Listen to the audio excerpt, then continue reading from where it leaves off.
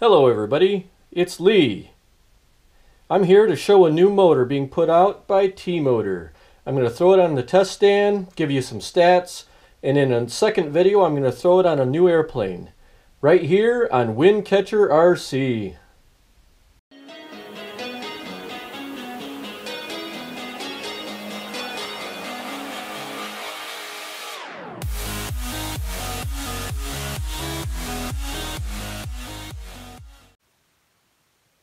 This is a new motor by T-Motor. It's an AS2814 and the KV is 900. The weight is 111 grams and it's rated for 3S and 4S. I'm going to test both today. I'll be using this APC prop on the 4S and I'll be using a 12x6 APC on the 3S. Today on 4S I'll be running my Tattoo R-Line, which it's in really good shape, and my Tattoo 2200. Both these batteries are in good condition, and when they're fully charged they should give us some good statistics. I've got a brand new test stand here I have not used yet, so we're going to give this a go today also. So let's see what's in the box here from T-Motor. Here it says Aviation Power. Now, I have opened this previously, just take a quick look at it. But it comes with the QC test, your silicate to keep it dry, your hardware, your X motor mount, and what you've all been waiting for is the motor. Well, that looks like a pretty beefy motor. Wow, the windings look really good in there too.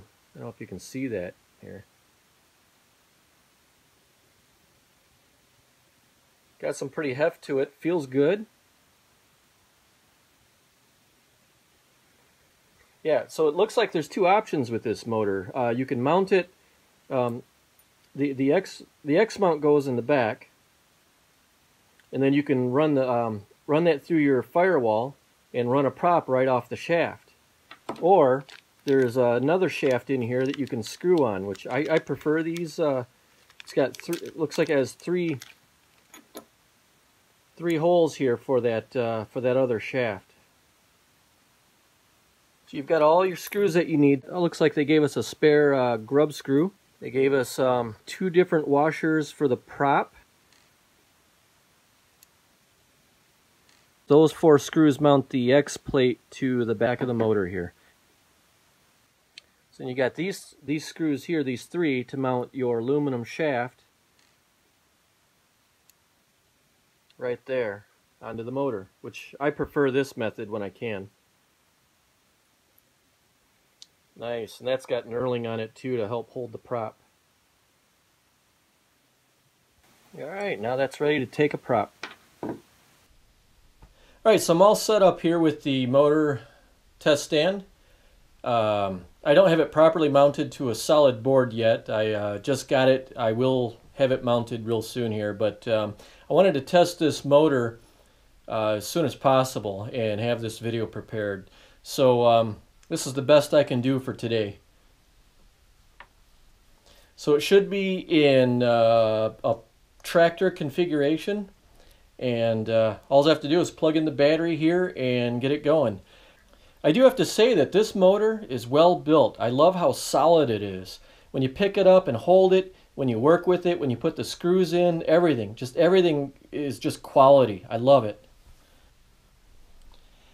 Alright, so I'm going to hold on to the stand because it's not secure, but we should be good here. Now, I haven't tried this yet. This is the first time I've used the stand.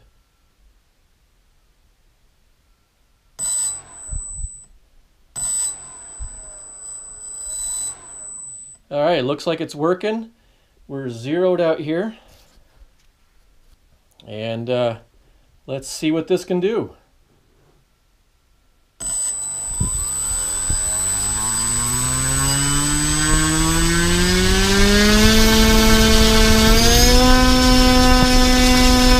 Alright, that's all maxed out.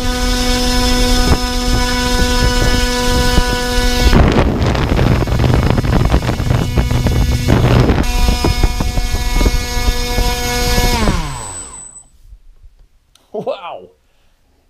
This test was on 3S with the APC-12.6 prop. Now I'm going to switch the props over to the 11 by 5.5 and run it on 4S and see what we got. Alright, we're all set up for the 4S battery on the APC 11 by 5.5.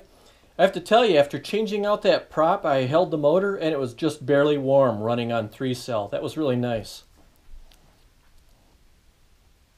Alright, we're zeroed out.